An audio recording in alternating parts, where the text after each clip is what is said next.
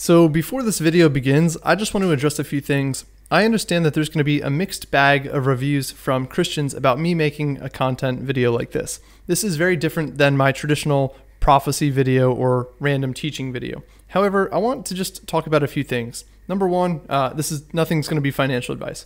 Number two, Tangem did not reach out to me or pay me to make this video. I made this as a result of me seeing a lot of Christians on the internet start talking about Tangem. God never really said anything to me about Tangem. I've always been a traditional wallet user, but I decided to make a video, and I actually waited until I felt like God said, okay, now you can post this video. Here's the green light. So it's mostly educational. There is an affiliate link below, but at the end of the day, I'm just a dude sharing his walk with Christ, sharing some things that might be helpful to others, and crypto is kind of why my channel blew up in the first place, so I do think that it is kind of fitting for me to review a new product. That being said, this is a new product. All different products have risks involved with them, so I would not say YOLO, go get all your money onto Tangem. I'm not saying anything like that, but I do hope that you find this video beneficial and insightful nonetheless. Here we go. So this right here is an envelope, obviously, but the contents of this envelope contain something incredibly innovative and new, especially in the world of cryptocurrency. I am referring to the Tangem hardware wallet. What on earth is a cryptocurrency hardware wallet, and why do you need one? Well, it's very similar to a traditional wallet that you would keep in your pocket, but it contains something very different than what people think it does. If you have a traditional wallet with money in it, that's great. The money is in your possession and it's yours. But if your money is stored at a bank, there's some serious third-party liability risk. They could deny you from your funds. If it's not yours, is it really yours? Now, similar to having cryptocurrency on an exchange, there's third-party liability risk. So the best way to avoid that, the best practice, is to move your crypto off the exchange and onto the blockchain. And once you've officially done that, you've now moved your funds off of the traditional centralized HTTPS internet, and you've moved it onto Web 3.0 in the respective blockchain. Now it's called Web 3.0 not because it's the newest version of the internet. That's not the case. It has nothing to do with the chronological timeline development. In fact, blockchain has been around since the late 1980s, early 1990s, and it's kind of just been dormant to the side, but in recent decade, it's found a lot more of its use case. It's called Web 3.0 because this term encapsulates this new paradigm shift, or this idea of a different type of infrastructure that we can use, which highlights decentralization rather than centralization. So hooray for decentralization and power to the people. The thing is, in order to move your funds off of an exchange and onto any blockchain, you need an address to send it to, and you need keys to access the funds on that address. And that is where your crypto wallets come into play. Now, there's many different types of wallets, and they're typically measured by this barometer of hot to cold. Hot means that it's connected to the internet, it's easier to make transactions from, it's much more accessible. Cold means that it's offline, it's disconnected, it's powered off, and it's literally just kept in storage. It's just a barometer of safety. Hot, less safe; cold, more safe. Now, I know that they call these wallets because it draws from this metaphor or a parallel to a traditional wallet that you keep in your pocket with something of value in it. However, I think a better way to conceptualize these is more like a keychain. And the reason being is that you know how you have keys that you carry around that give you access to your home or your apartment or your car or your locker? You've got a keychain with lots of different keys. Well, your crypto wallets, which I'm using the word keychain here, contains keys to all of your crypto. It contains keys to each respective blockchain. And most wallets often have like a master key or a backup key for the wallet itself, and that's called a seed phrase. And it's basically just 10 to 20 different words that if you were to ever lose your wallet, you can restore all of your private keys. So think of it in a term of keys that give you access to your crypto, not your keys, not your crypto. The problem with traditional crypto wallets is that these things can be really laborious and difficult to learn how to use. You have to write down 10 to 20 different words on 2 different pieces of paper in the correct order. You can't misspell anything. You need to store them in different locations in case something ever happens. And it's very daunting. It's not actually good for the cryptocurrency community because so many people become daunted by it and don't actually want to learn how to figure out how to participate. So Tangem decided, how do we reduce, simplify all the complexity and make owning your keys very easy and convenient? And that is what the Tangem crypto wallet is all about. And that's what I'm excited to explore in this video. I have the magical envelope right here. I'm about to open it. If you've already learned something new, smash, obliterate, and demolish that subscribe button. My name is Philip Paul, and let's get right into it. Hey, give me that, Zell. Give me that. And that was my dog Zella. She makes celebrity appearances from time to time. If you haven't subscribed yet and you thought that she was cute, you should totally subscribe for more of her. Yes, I'm totally gonna leverage my dog to try and boost my channel. To start off this video, it makes the most sense for me to bring you straight to Tangem.com's website. And here's the reason why. Don't ever, okay, listen to me, never, ever, ever purchase a hardware wallet anywhere other than straight from the distributor. The reason being is that no matter how secure you might think a website is, or the sellers that are on that website, you never actually know if they have compromised your product, if they have either stolen your seed phrase or tampered with your device so that in the future they could steal your crypto. However, when you buy it straight from the distributor, in this case Tangem.com, you know that it's coming straight from them. And I do have a link to their website. It's an affiliate link below. After you watch this video in full, if you do want to purchase one from them, you can use that link to help me out. But that's where you start, and that's where we're going to start this video. Like I said, in just a moment, we are going to open up my fun envelope from Hong Kong containing my Tangem wallet. But first, let's take a look at some of the highlighted features on their website. The first one is that it doesn't carry the obnoxious shape, feel, and look of your traditional hardware wallets. I don't know if you've ever used these things, but they can be really finicky and annoying. You've got these little buttons they have to press one at a time, and you have to click them both at the same time. It can actually discourage a ton of people from using a hardware wallet, and that's not good for the cryptocurrency industry. So what Tangem is doing is they're actually replacing your hardware wallet with something that literally fits into the credit card slot of your phone, just like a traditional banking card. All that you're going to need to manage your assets is an NFC-enabled phone. That just stands for near field communication. It's the same stuff that you have when you go to tap to pay at a register. Most traditional or most new phones have that. Setup is very fast, only 3 minutes. Security, EAL6+. I mean, that's the kind of standards that NASA uses for their own security. The card is very durable, okay, to dust, water, temperatures, extreme temperatures, and there's no points of vulnerability, okay? There's no elements, batteries, cables, etc. Now, with all these bright lights, my eyes are starting to get strained, so I'm going to put on my blue light glasses for the most incredible part of the Tangem wallet. And no, it's not the fact that they have a 25-year replacement warranty, which is pretty outstanding.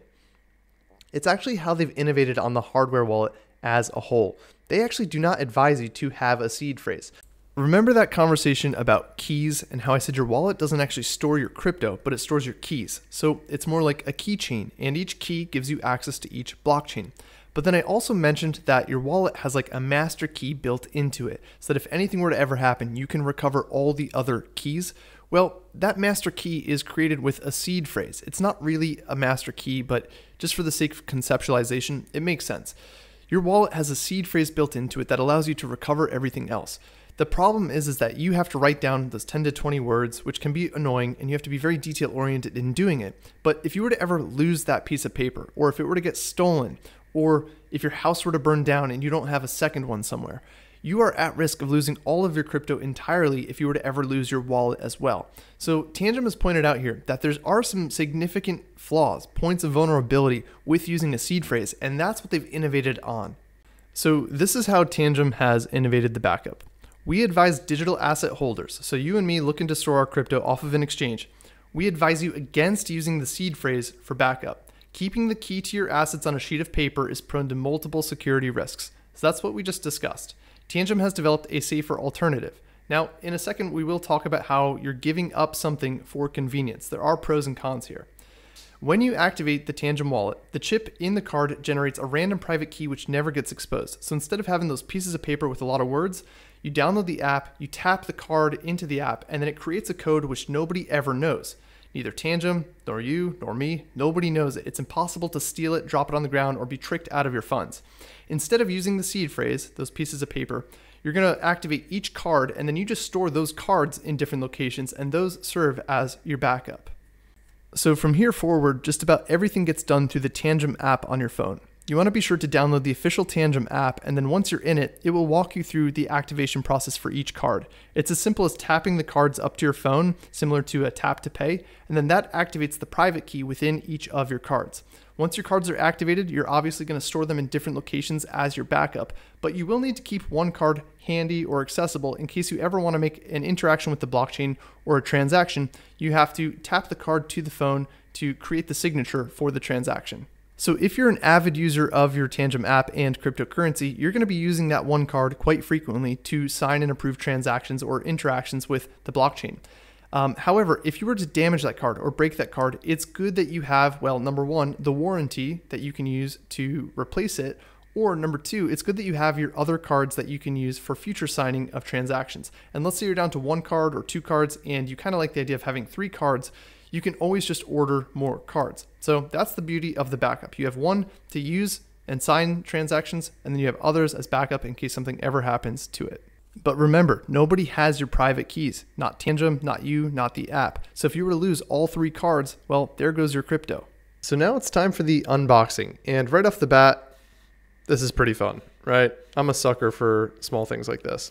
That's enjoyable. You pop it open and they give you instructions. It's as simple as get started by downloading the app. That's literally kind of all that you have to do. You pop out your cards. I did get the 3-card packet here, and I'm going to take a look at the cards. They do have a chip in them, and even though the website says that these things are incredibly durable, tons of dexterity, when I hold this card in my hand, I don't like that. Just me personally, it's a little flimsy. That being said, I'm really not going to be physically using this card all that much. These are more so for storage, but I would like this to be metal or something like that. But they do deliver a great product at a low price, and so if it was metal, it'd probably be more expensive. Given the fact that I'm probably not actually going to use this other than storing crypto, it's okay, you know? So card is very simple. It does have a chip in it, and they just give you instructions on the back to download the app. And then it has a code on it, which I'm going to keep covered by my thumb. So honestly, that's kind of the unboxing, and time for the app. So downloading and setting up your Tangem app is as simple as going to the App Store and getting the official app. Once I went through the process, it was super easy. It was as simple as tapping each card and then holding each card for about 10 to 15 seconds, and my wallet was set up. Like I said earlier, I have set up tons of wallets in the past. I've written down all the seed phrases. It's exhausting, but that was by far the quickest and easiest stress-free wallet setup that I've ever done in my life, and so I am really impressed. The app itself is very user-friendly. If you want to enable more assets to be used on your card, it's as simple as just toggling over, tapping whatever you want, clicking Save Changes. It asks you for a Face ID, and then you literally just hold your card up, you tap your card, and it enables those assets on your card. It's pretty user-friendly. A few more important things to know about the Tangem app. The source code for the app is on GitHub, so it is publicly open to anyone to examine, and that's extremely important as it allows for full transparency to ensure that there's no backdoors built into the wallet. It also ensures that Tangem Wallet can function if their services were to ever go offline or be unavailable. Tangem does have a swapping option built into the app as well, and they use the 1-inch DEX, which is one of the biggest decentralized exchanges and has some of the lowest fees. They have just about every single coin that you can think of built into the app, and they allow for custom tokens as well. To give permissions to swap, all that you have to simply do is choose your pairs and then tap your card to confirm it. In just a moment, I will transition to the conclusion part of this video where I go through some highlights and negatives or potential negatives down the road. But first, I think that there's one key element that cannot be overlooked. What has made Tangem shine might be something that not everybody likes.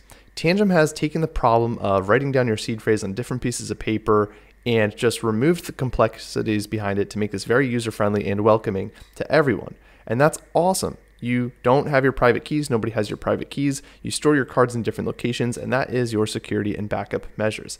But for some crypto enthusiasts, they might actually want to have their private keys. They are responsible, detail-oriented, and perhaps they want more than just 1 or 2 backups. Perhaps they want to make a few different backups. Additionally, when you have access to your own private keys, if anything were to ever happen to the parent company of the wallet that you purchased, you can still use your keys to access your crypto through any other wallet that supports that asset. So with Tangem, it is very user-friendly. It's very welcoming at getting people into self-custody. But there is a key phrase that you must remember in crypto, pardon the pun here, but not your keys, not your crypto. With Tangem, nobody knows the keys at all, but you simply hold the vault that has the keys within them. Whereas some other wallets that are out there, you set up the wallet, you have access to your private keys in case something were to happen to the parent company. You can always use a different company that supports the same asset, and then you can upload your funds and regenerate them on that company. With Tangem, you're kind of just limited to them. So some might say that there is a trade-off for the win that Tangem provides. I'm kind of neutral on the matter. I'm the type of person who likes to diversify in several different ways, have different types of wallets. And for me, I think that this is just another method of storing crypto. But let me know what you think in the comments below. Do you think that the user-friendly, coming at the cost of nobody having a private key, is worth it? Or do you think that it's better to just have your private keys and go through the hassle of setting up a traditional hardware wallet? I would like to know what you think in the comments below. So I want to make a quick conclusion of some of the positives, but also maybe some potential negatives down the road. Yes, Tangem Wallet is incredibly easy to set up and use. It's the easiest wallet that I have ever used, and I think it's going to be great for the crypto market, especially getting people engaged in storing their own cryptocurrency who have maybe been discouraged by the whole seed phrase process in the past. That's awesome. A couple negatives. I did share how maybe the card felt a little bit flimsier than I would like, but it's such a great value for the price ratio. The only concern that I would say is not a present concern, but we have seen things in the past with notable companies like Ledger, who promised to never record your seed phrase. After a recent update said there's an opt-in option where they can store your seed phrase, and that kind of eliminates the privacy, the self-custody aspect to cryptocurrency. I love that Tangem says on their website that they will never know your private keys, nobody ever will. My hope and prayer is that in the long run, it stays like that. That when you set up a new card and your private key is private, nobody knows it, I hope that it continues to be like that. Because if they ever have an update where they say there's a backup option or we can record your private keys, that eliminates the entire point of self-custody and it deteriorates trust. Now that is not anywhere near on the horizon so far. They have very much put it out there that nobody knows your private keys. And that's awesome. I think that's another unique, awesome facet to this asset. That being said, overall, I am very pleased. It's a very affordable, amazing product. I love crypto. I think it's wise to have many different types of wallets. Diversification in many diverse ways is a good thing to do. So that's kind of the summary. You can check out the links below if you are now interested in purchasing one. Please subscribe to this video, like it, comment, share, all that amazing stuff. And we'll see you in the next one.